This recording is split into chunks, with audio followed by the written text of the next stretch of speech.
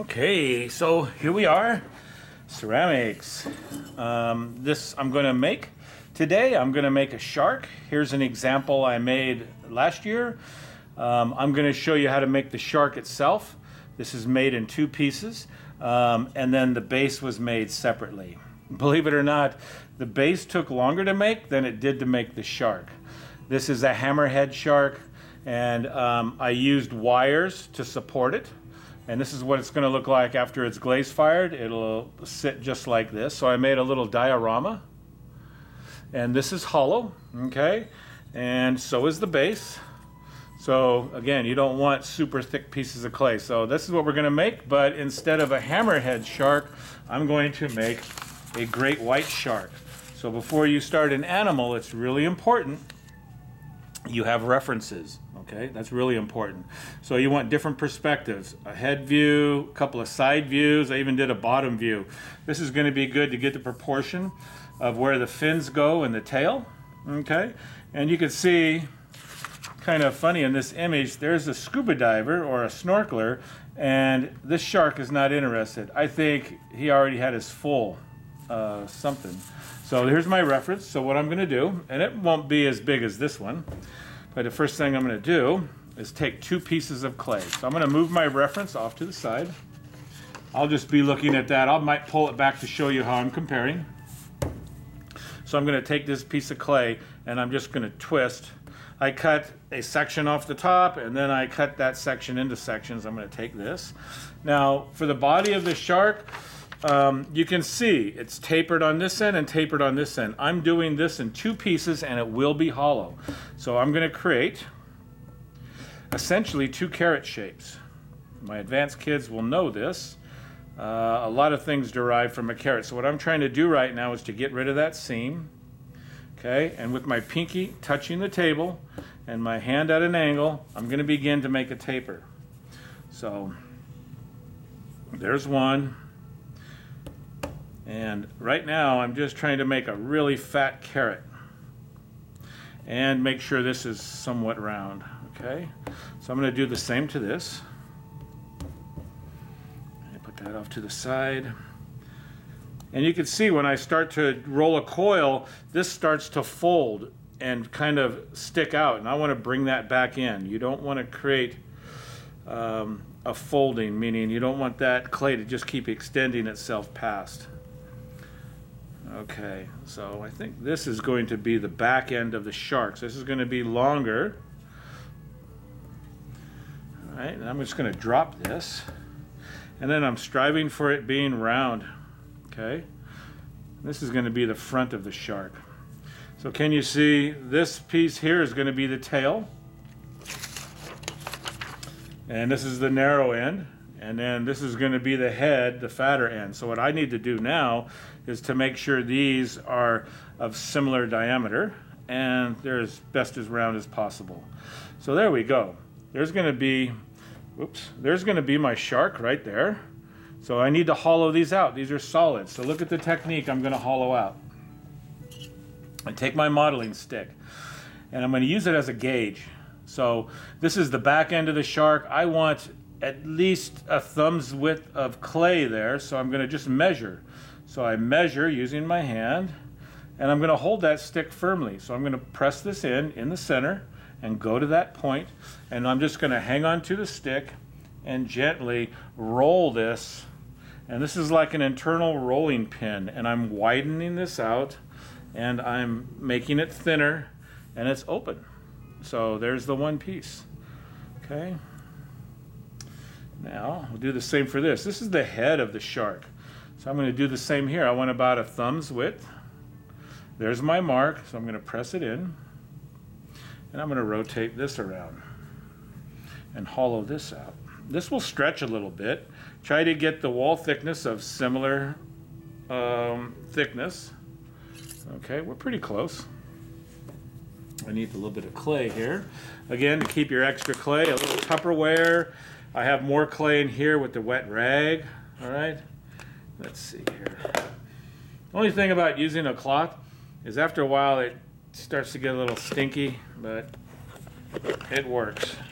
Don't use paper towels. Paper towels will stick to your clay and they fall apart and you'll be really frustrated.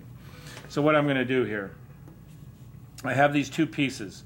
So first thing I'm going to do is line up the shape and try to get what I think is going to be the best look of the shark with the belly, okay? So watch what I do. I'm going to put them together for a second. I'm going to use the chisel point and I'm going to scratch onto both pieces, and that tells me where to put it together. I also use that line to score. And again, when I score, I don't just do one line here. This is not scoring. You need to vigorously score the clay, okay? And I'm reaching for water. I'm dipping my modeling stick in there. And this is enabling me to create a paste. You can see the water and the scoring is really scuffing it up, and it's going to bond really, really well. So, okay. So there's one piece. And now I'm going to do the same there. There's that mark. So it's directly in front of me, and I'm scoring away from me. Okay.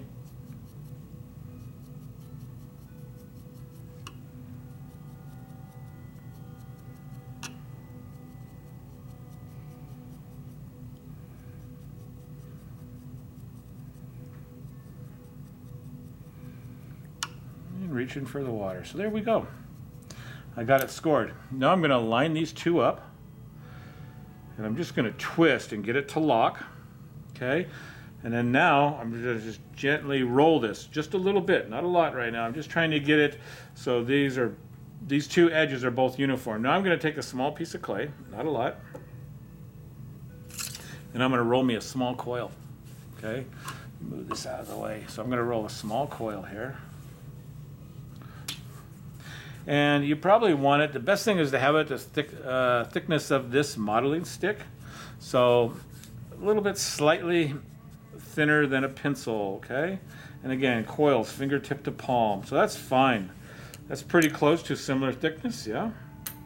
So now I'm gonna, while it's on the table, and again, you need to be working on a surface that clay won't stick, I'm just gonna use my palm and I'm gonna flatten this coil. Okay. I'll pick that up. Now I'm going to put this coil right where that seam is, okay?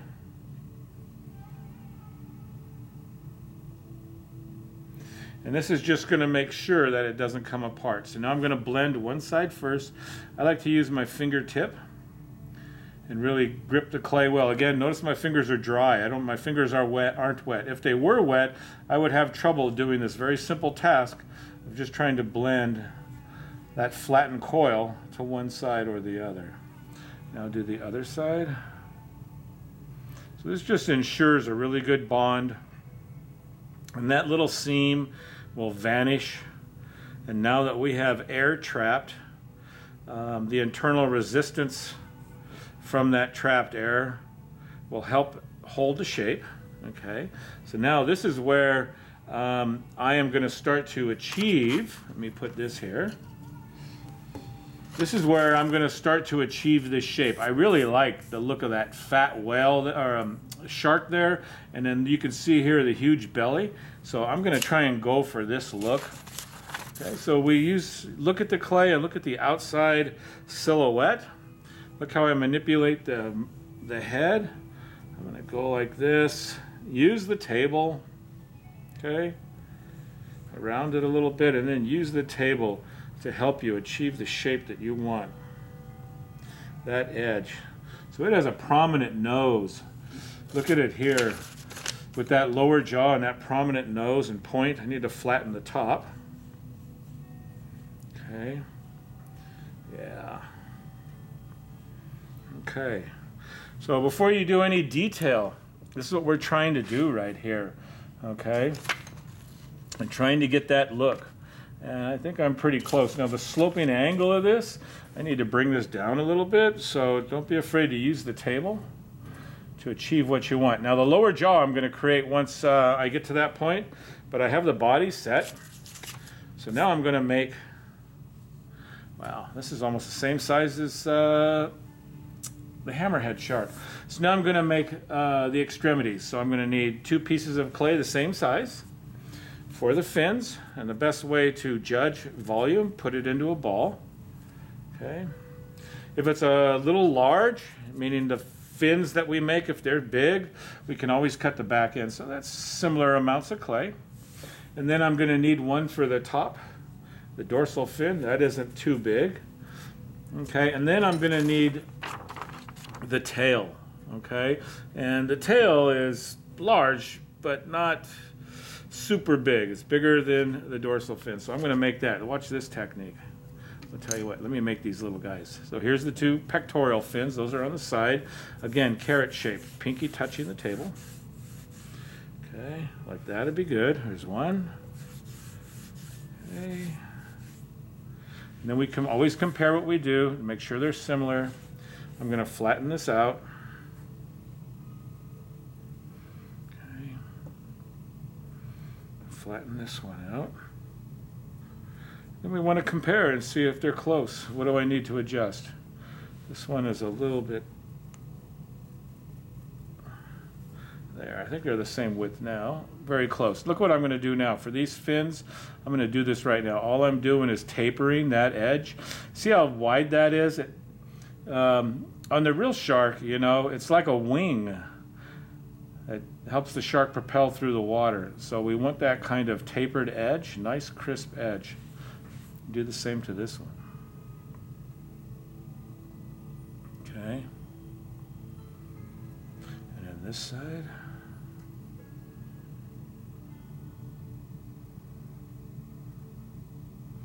And then a point. And we just check. Yeah, now these are quite big. So look at, I get them both lined up, and then I can do this to make sure they're the same. I cut through both of them, and I took off that extra clay. And now we have two shark fins. Okay, I'll make the dorsal fin. That's the one on the top. Again, a taper. This is short and stocky. So I'm going to flatten this out. And it has a slight curve, a subtle curve in the back and the front. So let me just going to manipulate this, taper that edge.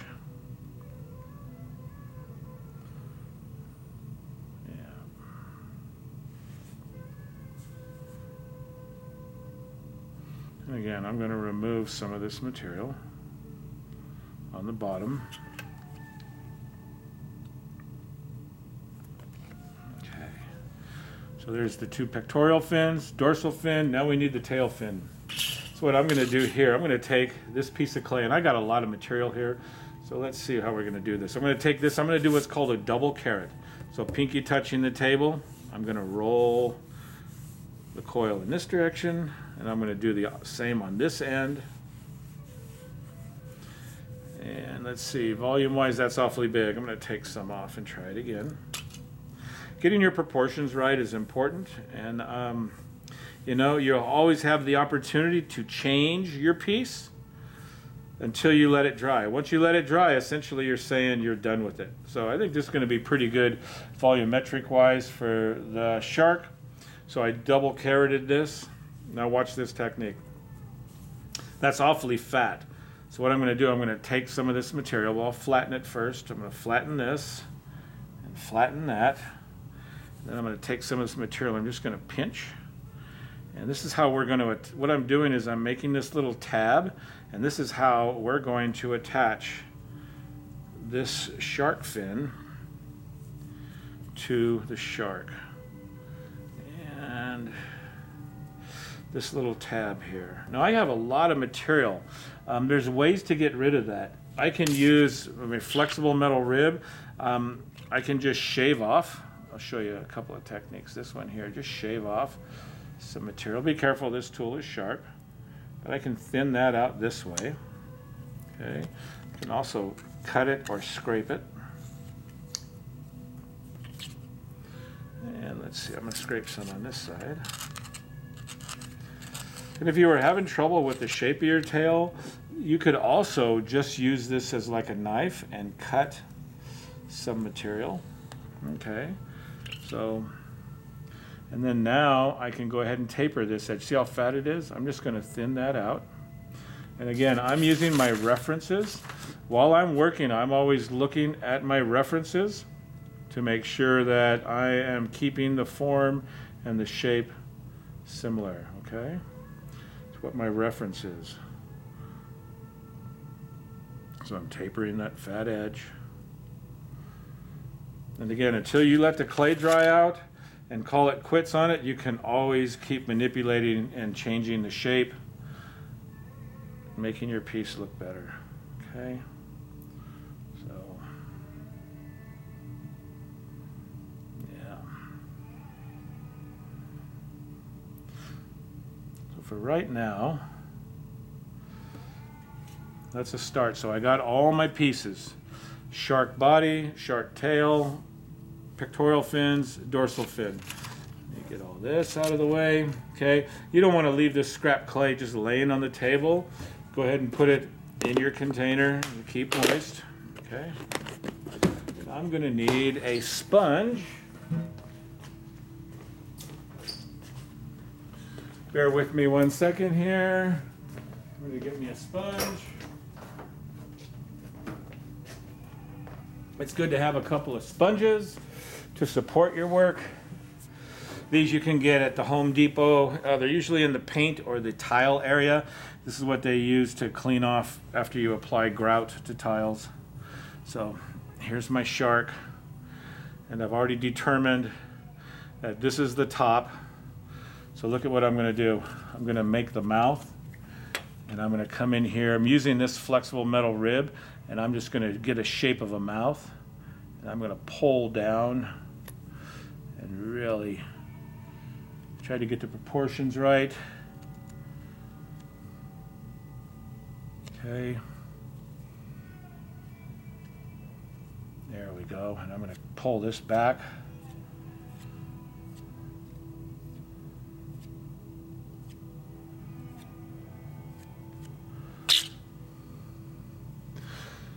So there's what I'm striving for, okay? So again, keep checking your references. All right. Clean that up. Now, I don't want to flatten the belly on the table, leaving the shark, so I'm going to leave it right there. And I'm going to work on the teeth and the eyes right now. Okay. And the eyes are right about here. Eyes are right there, so I like to just insinuate them first. And you want to get head on to make sure they're centered. But that is not. Let me do that one right there. So let's look head on. That's looking a little bit better. I was a little bit off. So look at this technique for making eyes. I'm going to get this modeling stick, and I'm going to go like this, and I'm going to take with the chisel point flat, parallel with the surface, I'm going to just rock this and make like an upside down C shape. Then I'm going to come here like this with the chisel point at a high angle, and I'm going to just push that clay up to make an eyelid. Can you see that eyelid? Now I'm going to take this pencil point, and I'm barely going to come in here and just barely press in that corner. And I'm going to come here and barely press in this corner to give the illusion of that eye. Okay, I put a little dot, like a pupil there, okay? Let's do the other side. So you see how far off I was on my first placement of where I thought the eye was. And then when I looked head on, I saw how far off I was, and I made that change. So again, I'm going to do the same thing. Okay, chisel point, upside down C. I'm going to come here like this, and at the other angle, I'm just going to lift up. There we go. So we got kind of an eyelid happening right in here. You see that? And you can come back. This is getting a little dirty. I'm going to re-emphasize that eyelid a little bit. Okay. Now I can come here again with my pencil point, and in this corner, just gently press. Give the illusion just in that corner that the eye is round. Okay, and I'll put a little dot there too. So there I got my eyes. Now for the teeth. Okay, the eyes are centered. And And now for the teeth. This is pretty simple, you know. I mean, we could actually make teeth, but we could do something like this, where we just take the chisel point of the modeling stick, and we come here and we just make little triangles, the edges, and we'll go all the way around and do that.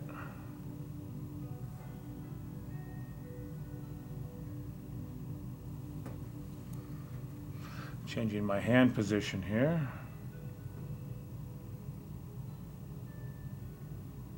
So sharks have rows of teeth. We could do another row if you wanted to. But for now, I want to just show the shape. I'll have some more work to do on this, and I will probably after I stop the video.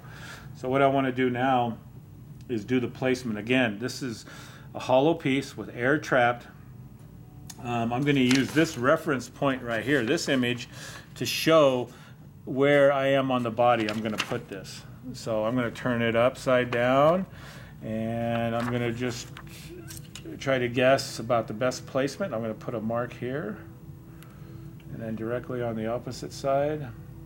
And there is going to be where I'm going to attach the fins. And just before the fins, just before these fins, are the gills right there, okay? So, and there is 1, 2, 3, there's 4 gills on a shark. So I'll put the gills on first before I add the pectoral fins. All right, references again, I'm using them. So there's there. I'm going to use this to make the gills themselves. So they're actually this way. As they swim, water passes through. So I'm coming on this angle.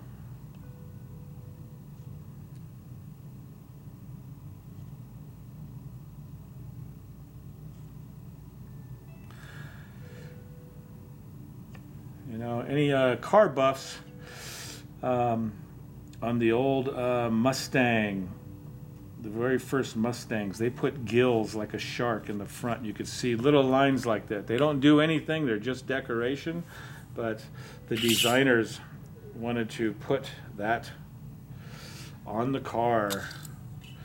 Okay, so I'm checking to make sure that I'm going to be symmetrical on this.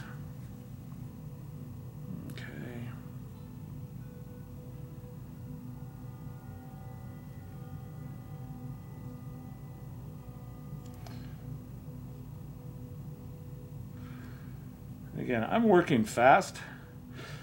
You know, let you just find your pace. You don't need to be as fast as me. The thing is to get the quality of your work going. Okay, so I'm just going to put this together now to show you. So I'm going to do the tail first. Okay, so if this was a fish, okay, like a shark is, the tail is vertical. If it was a mammal, it would be horizontal, like a dolphin.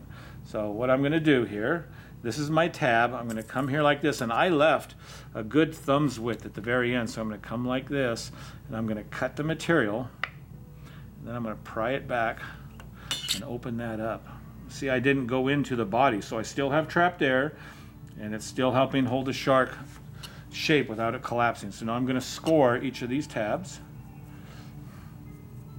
and I'm just going in the same direction. Okay. Let's see what I'm doing. And now I'm going to score this.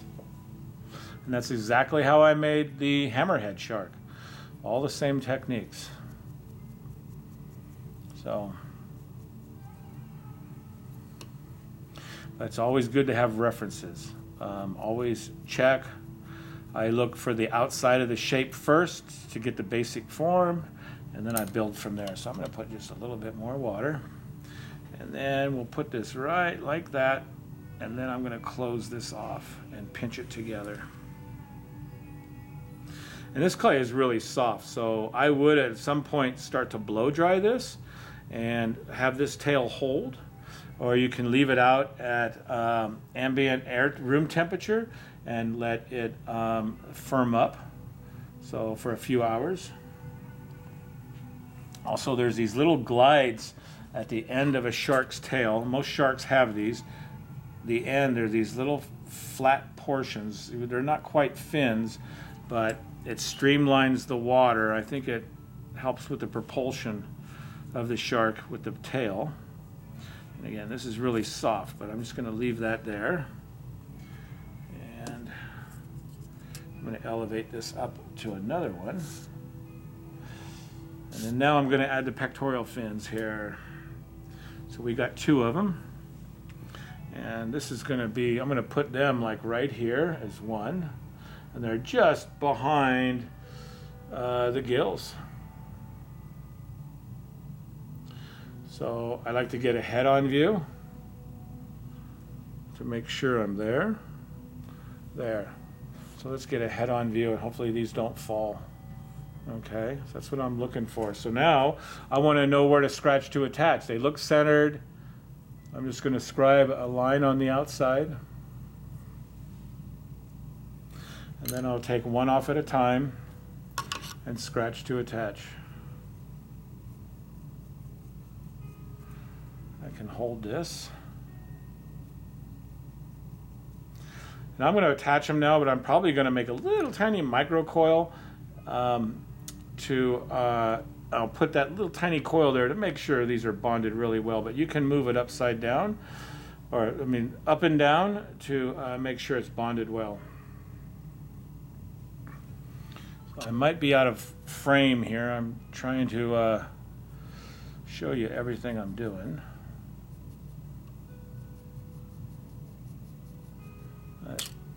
If there's some part you miss, great thing about a video, you can replay if you think I'm going too fast. There. So there is my shark. And you can make whales, fish. You can make cartoons. I've had students watch this demo and then make the cartoon shark from Finding Nemo.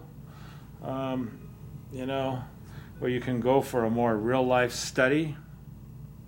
Okay, lastly is the dorsal fin. That's on top. So it is well behind, and I also have these little fins to put on, but I'm going to wait till it firms up. So the dorsal fin is well behind the pectoral fins. So I'm just going to place it and then begin to see. And that looks about right. So I'm going to, same thing, I'm going to go like this, I'm going to scribe, it's centered.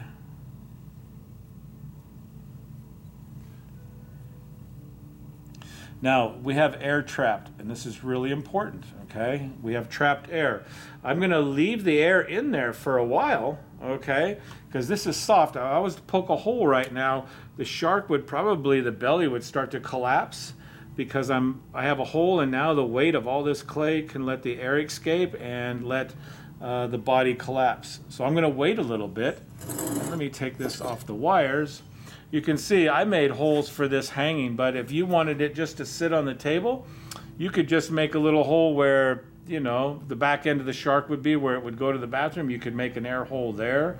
I still have to put these little guide flippers or fins, and I will do that later. But similar size. This clay shrinks about 13%, so this might be the same size. But you can see how I took a basic body and I did the same technique for this head as I did for the tail, and I shaped it and sculpted the eyes. So try making a shark if you'd like. That's it for this demonstration.